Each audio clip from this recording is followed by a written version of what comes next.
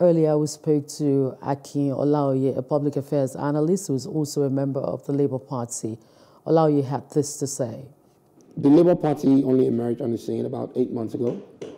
However, it's been around, to use that word, within the sphere of politics. What you find with the logo, it went through a revision, and at the point the revision was done to upgrade the graphics and make it a lot more modern for whatever was inserted. You would hope that INEC and a lot of the smart people that work there, mostly professionals, would have looked at the logo and said, for the use of elections, perhaps it would be great to make sure it has a match with the other establishment parties. That was overlooked.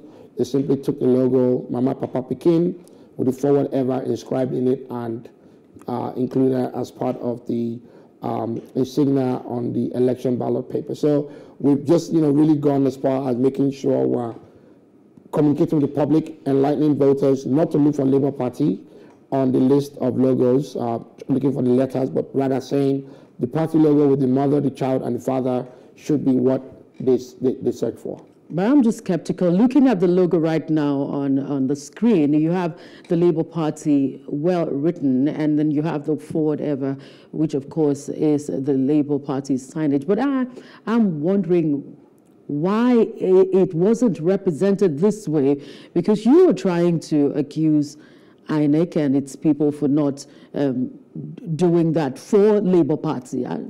Don't you think I call it an oversight rather than an accusation. That's right. On the part of INEC. And I think, again, they've held elections for the past 5 cycles, going back to 1999. It's only fair that, Labour Party, even if we had a logo or an insignia that was not going to properly educate a voter on this is the party logo, I think there should have been conversations. However, we're past that point.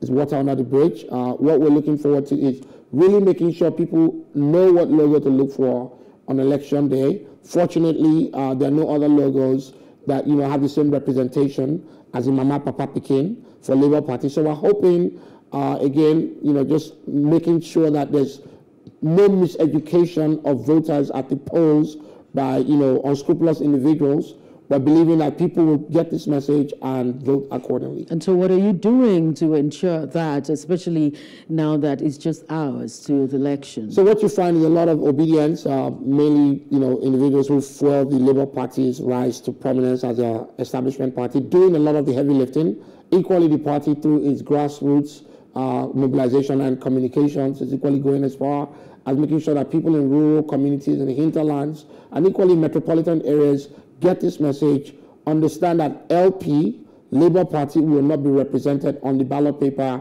Therefore, really seeing that this message travels far and wide. Hello, hope you enjoyed the news. Please do subscribe to our YouTube channel and don't forget to hit the notification button so you get notified about fresh news updates.